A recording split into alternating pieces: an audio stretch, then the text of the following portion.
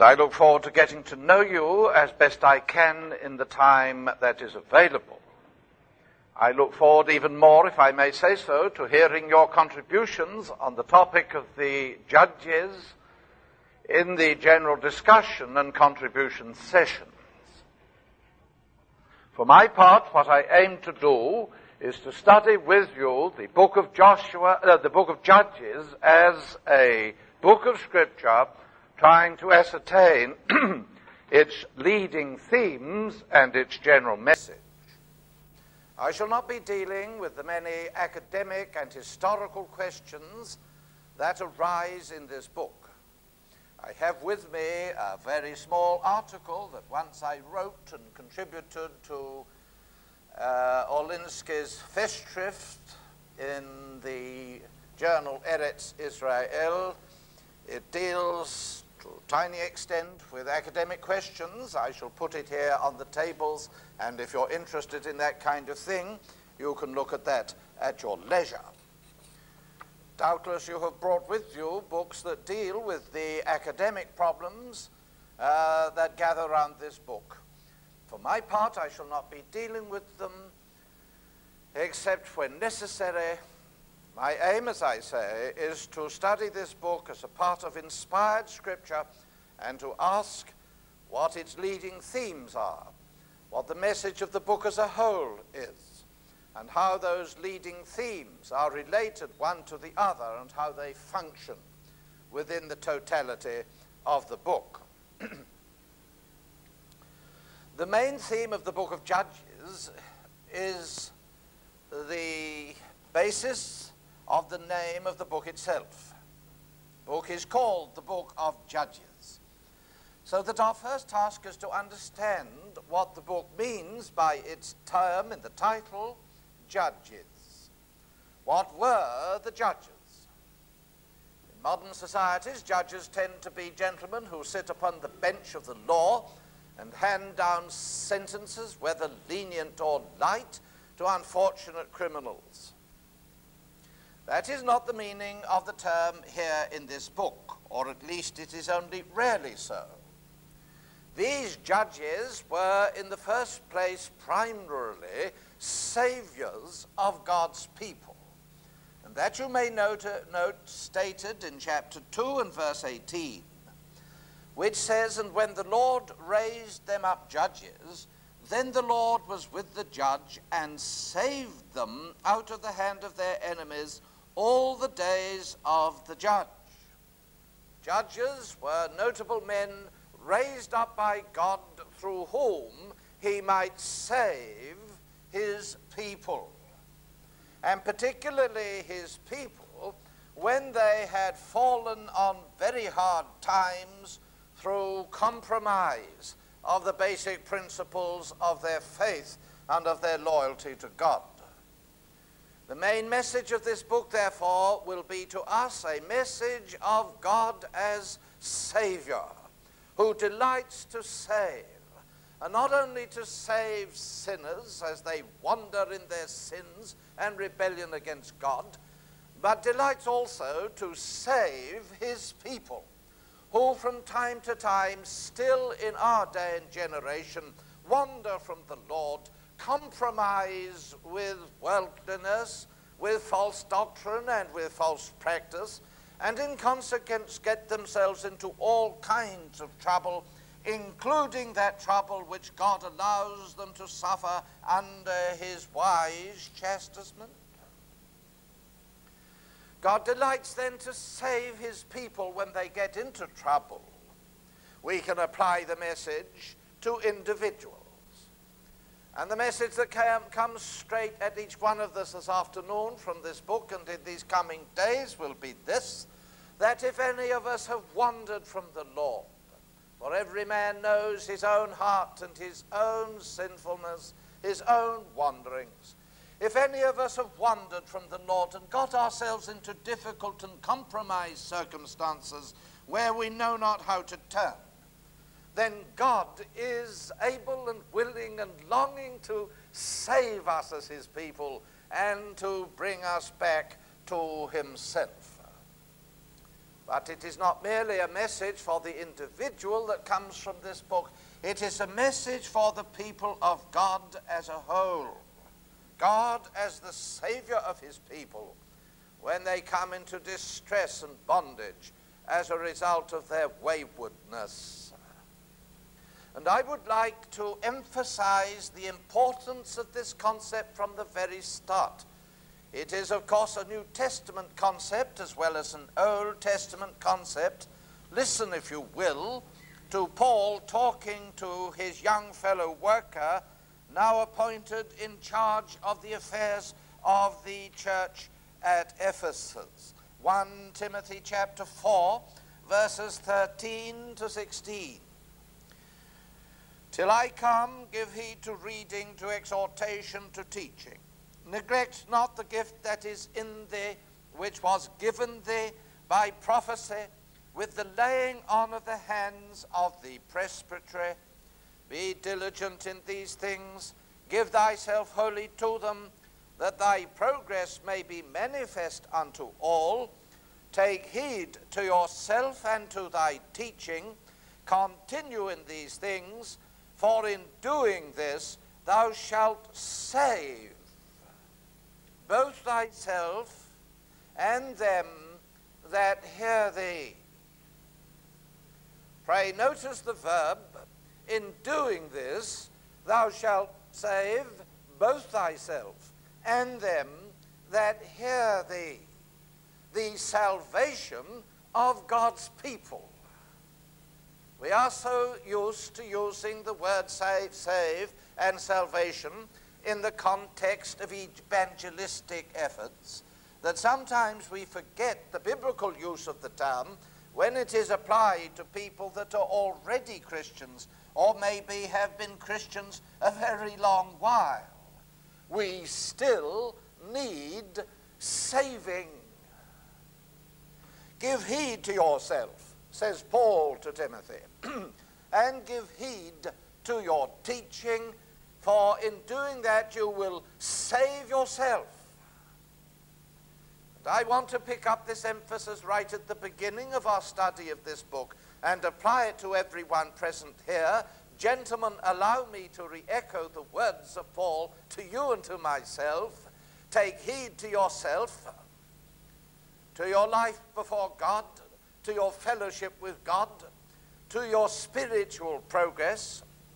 Be diligent in these things, give thyself wholly to them, so that in the first place your progress may be manifest to all. God's people wait to see young men who so give themselves diligently to their spiritual lives that the church at last can see the progress that they are making in the faith. It is when we are making progress ourselves and other people can see the progress that we are making, they will be the more inclined to follow us and therefore the Lord. Just as when sheep see that the shepherd is going forward, they tend to follow the shepherd. So when people see their leaders making spiritual progress, and they can see the progress, then the people are, of course, more inclined to follow. Alas for a church that has elders that have ceased to make any spiritual progress. They haven't made any progress in the Word of God this last 20 years. They're saying exactly the same things now as they said 20 years ago. Like that famous lecturer who, age 60, complained to his wife. He said, you know, I wonder, my students don't come to my lectures these days. I can't make out why it is, because I'm saying exactly the same things now as I said 30 years ago when I began to lecture. And in those days they came in great hordes, but they don't come now. Alas for churches whose elders are saying exactly the same thing, not because they are adhering to the fundamentals of the faith, where they should be saying the same thing, but because they have made no progress in the Word of God. They have a few favorite verses, they have a few favorite chapters, But large areas of the Word of God go by untouched and uncultivated for years, and they've nothing new. No pioneer spirit in the Word of God. And their progress isn't manifest because it isn't there. Alas for churches that have elders and young men who are saying the same things in their prayers, the same old stock phrases that they have been using for years. There's nothing new, obviously, in their pioneer investigation of God. Very little new in their appreciation of the Lord. It's the same stock phrases as ever. Beware of it, gentlemen. Now in our youth, or in your youth at least, is the time to make progress in the knowledge of God and in the knowledge of His Word, that your progress may be manifest to all. It is not that we are to be swelled-headed and parade ourselves, but it is a legitimate motivation that others may see the progress that I am making in spiritual things. Then take heed to yourself and to your teaching. We need, of course, to look first to ourselves that our practice matches our teaching. But we need to take heed to our teaching, says Paul, for continue in these things, be up to your neck in these things, so that in doing this you shall save yourself. That is a very important concept, isn't it? As young men in the Church of God, if God has given us in any sense a gift to teach, then in teaching we save ourselves. There are a host of things from which we as believers need to be saved. In doing this, you'll save yourself and those who hear you. And it's not a bad thing to remember whenever you have opportunity and responsibility to teach your fellow believers. It's not a bad thing to say to yourself, now, in this talk I'm about to give, how would this save my fellow believers? Our job is not merely to impart information. Our task as teachers is to save God's people. I repeat, it's a very good thing to ask over any sermon that you are about to deliver, any teaching session. It's a good thing to ask yourself at the beginning, now, how will what I've got to say serve to save my fellow believers? That is what, of course, gives earnestness and point and power to what we have to say. So then, the judges in Israel were first and foremost saviors. And we have their counterpart in the New Testament, saviors of the people of God from the cruel slaveries and bondages they came into as they wandered away from the Lord, compromised with the world, and disobeyed God's word.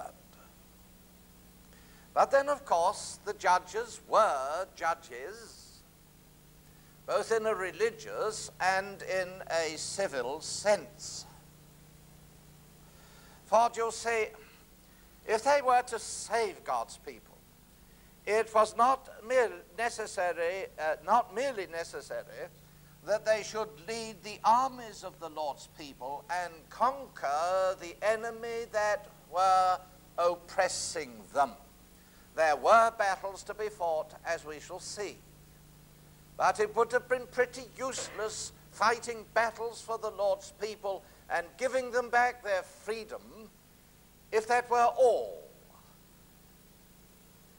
Useless giving them their freedom unless you induce them to repent of their sinning that got them into the bondage in the first place. useless if by inducing them to repentance of their idolatries and delivering them from the enemy you had given them their liberty, if you allowed them in the consequent years to go back to their compromise, to their idolatry, to their marriages with the Gentile world around them. And therefore the judges were not merely military commanders who led the armies of Israel in order to save them from their enemies. They were judges that called upon the people in the name of the Lord to get rid of their idolatry, to return to the Lord, to obey his word. Men that had to take courage into both hands sometimes and destroy the old idols that stood about their village or their town, and rebuke the Lord's people, and bring change of heart, and bring them back to obeying the Lord, and thereafter to shepherd them and watch them, and to get them into the habit of disciplining themselves, and if need be, to get into the habit of disciplining their families and their tribes, if again idolatry and compromise raise their ugly heads. And so it is, of course, for leaders, for teachers, for elders in the churches of God. We are to be saviors, but at the same time, in a very real sense, to be judges. Not hard and critical and unloving men, but we are to be judges. And like Gideon, we are to start with ourselves, to judge ourselves. That, of course, as you know, is one of the practical results of that worthy habit of attendance at the Lord's Supper weekly.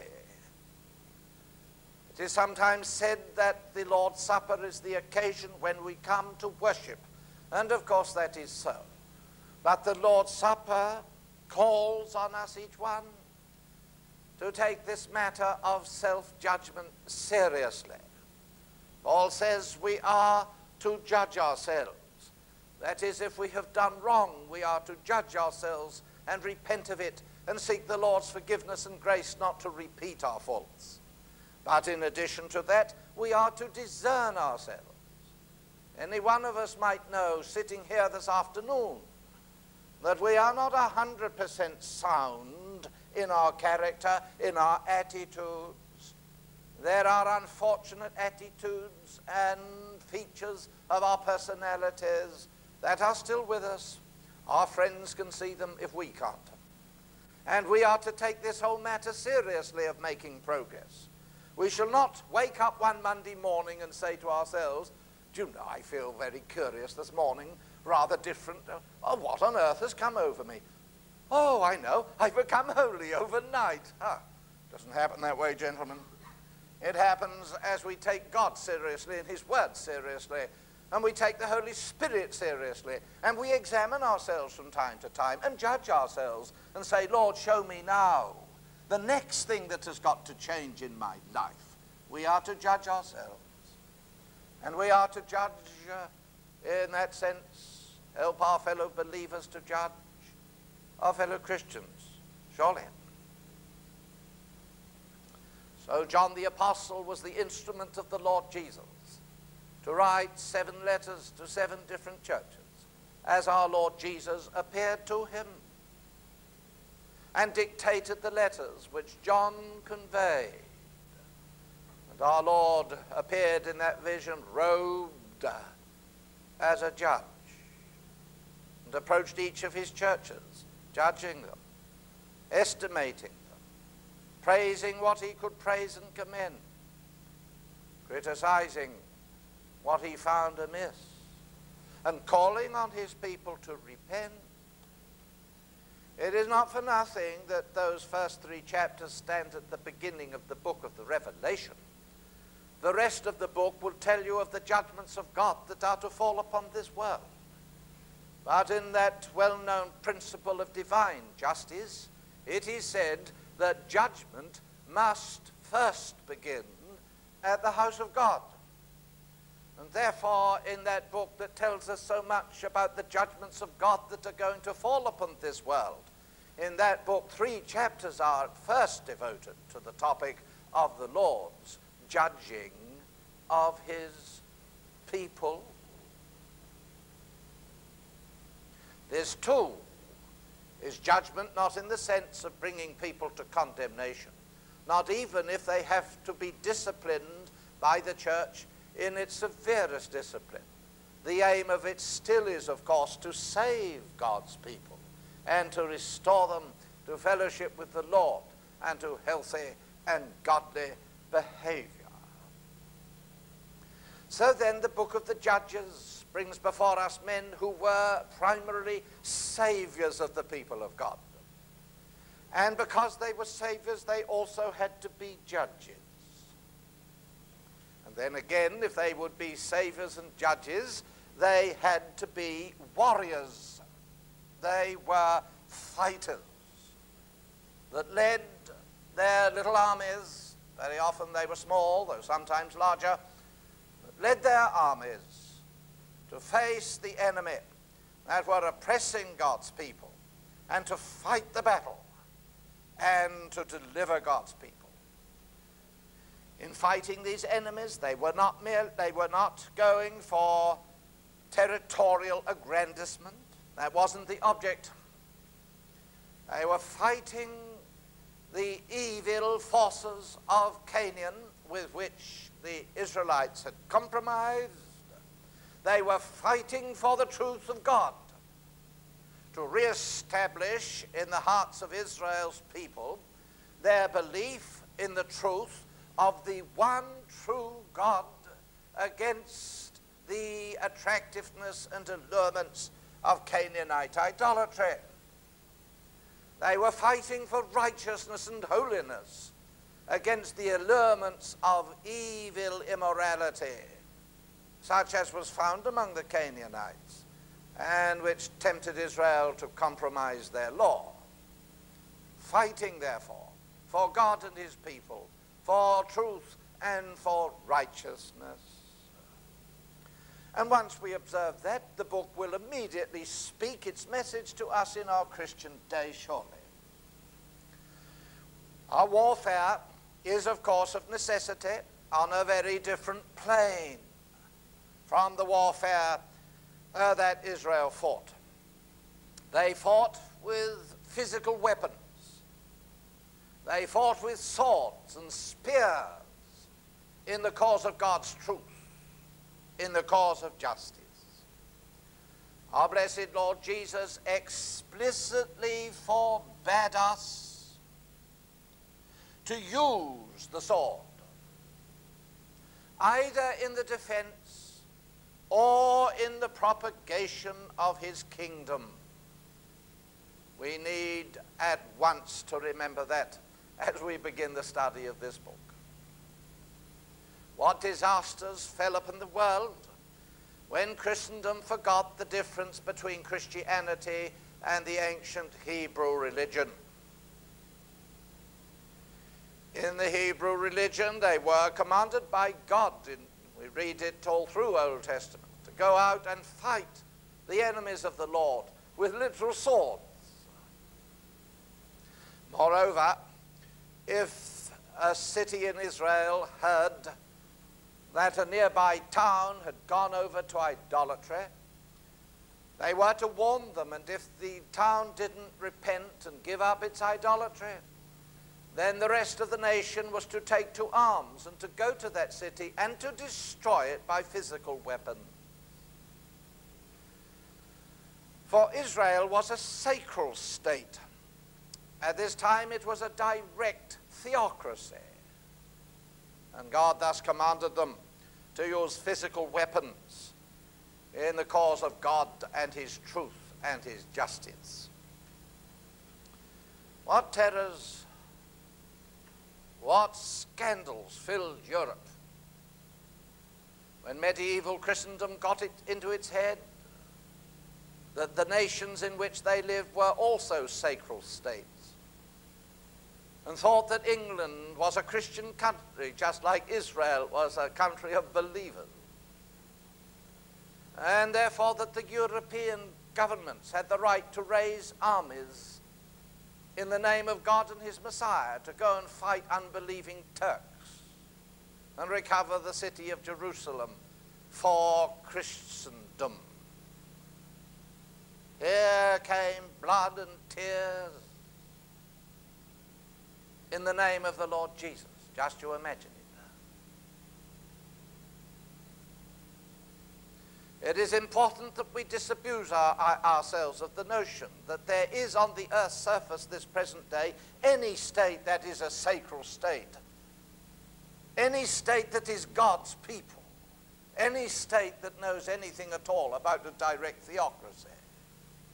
And the use of the civil power of a state nowadays in order to promote the gospel or defend the Christian faith is not only an anachronism, a grievous anachronism, but of course it leads still today to endless scandals in the name of the Lord Jesus.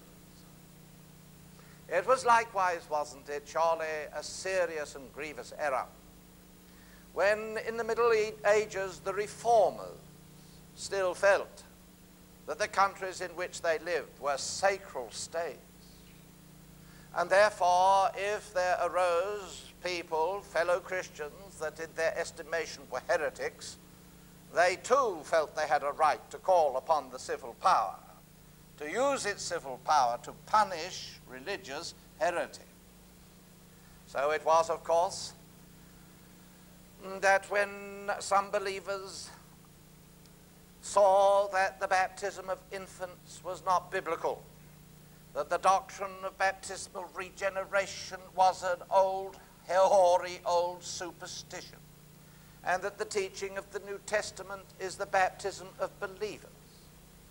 When they saw that and in consequence refused to have their children, their infants baptized, but practiced believers' baptism, and many of the leading reformers took them and handed them over to the civil power, who tied them in knots and weighted them with stones and cast them into the rivers to drown, or burned them at the stake, or flayed them alive, thinking that they did God honor by using physical material weapons to fight for God and for his truth. I need not spend long, gentlemen, reminding you what a sad misconception that was and has been, still is. But if the plane of battle on which we fight is a different plane, it still is a battle, isn't it? Our Lord warned us that they that take the physical sword shall perish with the sword. He forbade Peter to use the sword to protect him in the garden. And 2 Corinthians tells us explicitly that the weapons of our warfare are not material weapons of literal swords or cannon or missiles. Nonetheless, we are exhorted to fight the good fight of the faith. Ephesians chapter 6 reminds us that we wrestle, if not against flesh and blood, yet against principalities and powers, the spiritual wickednesses in high places. And we do ourselves a disservice if we forget that God's service is ultimately a battle. It does from time to time, nevertheless, still surprise me, when you might think a church has every reason for going along harmoniously. What could be more delightful than the work of the Lord, and engaging in it and disseminating his word from shore to shore? What could possibly be more delightful? Presently, what you thought was going to be such a marvelous, glorious summer holiday of working for the Lord all the days of your life is disrupted by all kinds of absurd things. Mrs. So-and-so was asked to do the flowers, and it's my job to do the flowers. Before long, the church is divided. Mr. So-and-so was playing the organ with 4 fingers most of the time, though sometimes with 1. That's the best organist they had. When along came another brother, he was a brilliant organist, and they asked him to play the organ. Well, the first organist, he went off in a hump, he did, really. The multitude of things over which churches divide, gentlemen, in my experience round these world, are 10,000. And half of them are such absurdities as you've never heard. And why do otherwise sensible people act like it? Because the work to which we set our hands, gentlemen, is a battle against principalities and powers. And if the work is going ahead, you must expect the other side to fight back, and the other side isn't choosy about the people they use. If they can use fellow believers to disturb the work of God, they will. It is a fight. It is a fight, of course, at academic level. Every now and again you will observe that the church has to be saved from its theologians. Or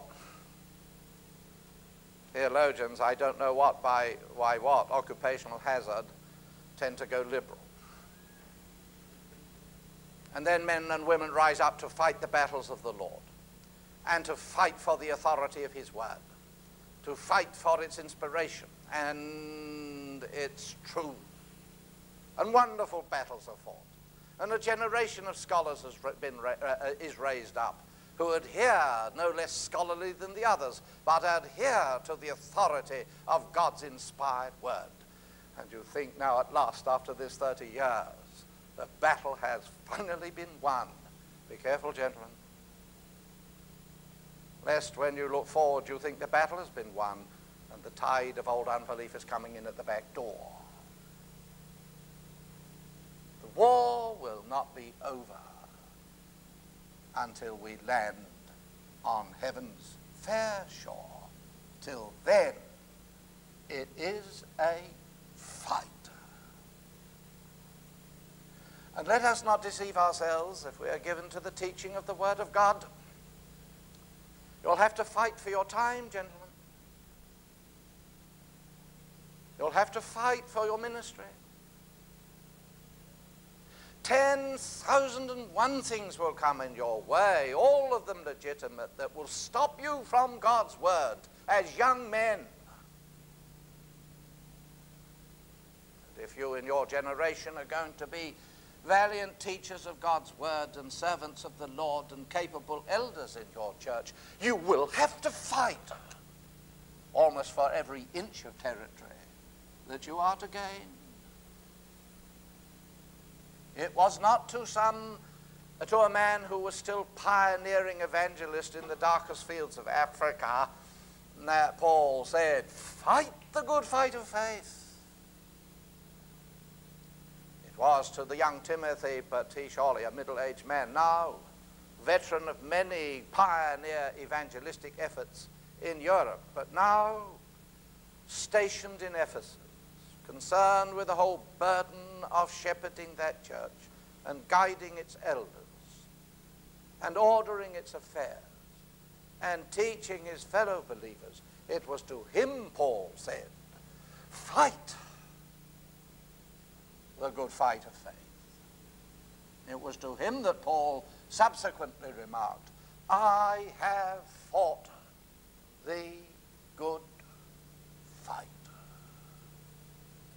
If the book of Judges reminds us of this necessary exhortation, it shall already have done us a very good service. More of that on another occasion. But now let us begin to think of the place of the book of Judges in its immediate context in the Old Testament.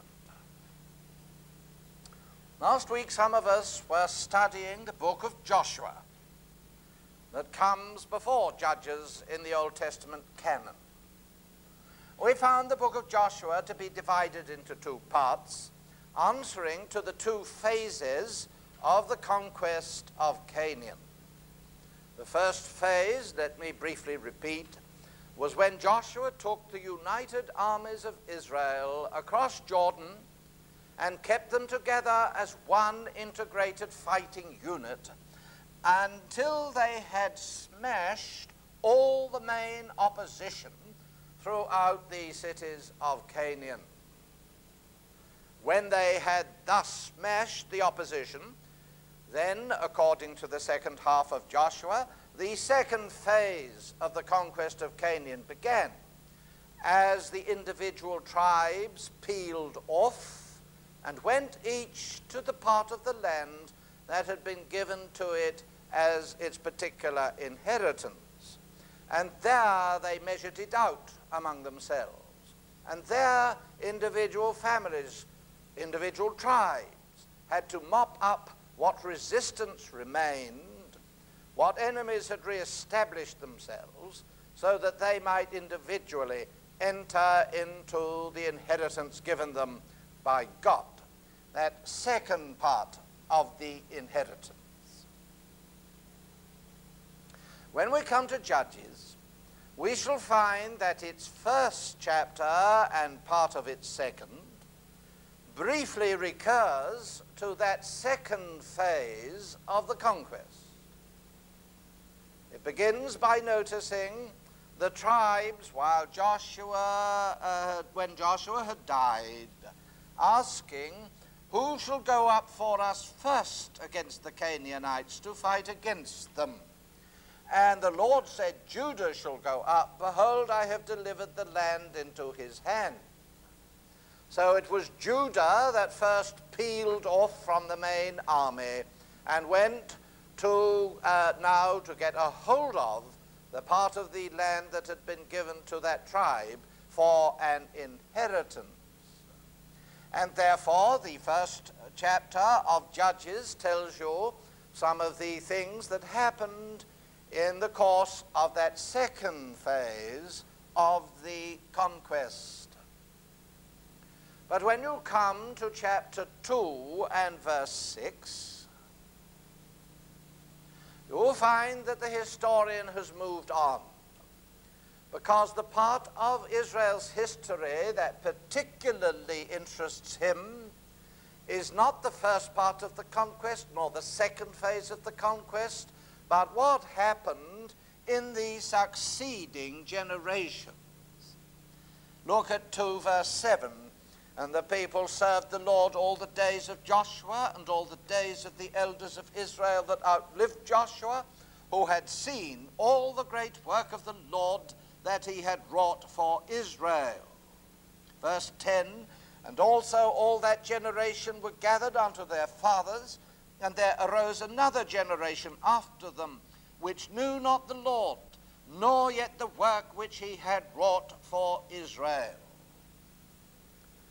It is with that third generation, children of the elders that outlived Joshua, with that third generation and beyond, that the book of Judges is particularly concerned. Let us see, therefore, the significance of this third generation in general terms before we proceed to other things. Last week, let me remind you again, when we studied the book of Joshua, we noticed the very significant fact that God made the entrance of Israel into their inheritance in Canaan coincide with the outpourings of his judgment on that godless, immoral, and cruel civilization of Canaan.